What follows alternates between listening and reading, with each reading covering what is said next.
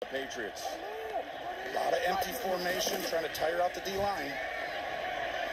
Pass. Intercepted, deflected, and picked off. And running with it is Slay, and he breaks the tackle and gallops to the end zone for the pick six. Bringing back Slay, Bradbury, they reloaded this roster, and I think they're going to have a great chance to get back to the Super Bowl. And right there, one mistake against the Philly team puts you in a deep hole, but I thought this was a little bit on Mac Jones. He rushed it. He has time in the pocket, and the ball just barely comes out of his hand.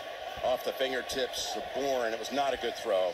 Way wide of the mark. Bourne was open. Did he step out? I don't believe he did. Look at Darius Slay take it to the house.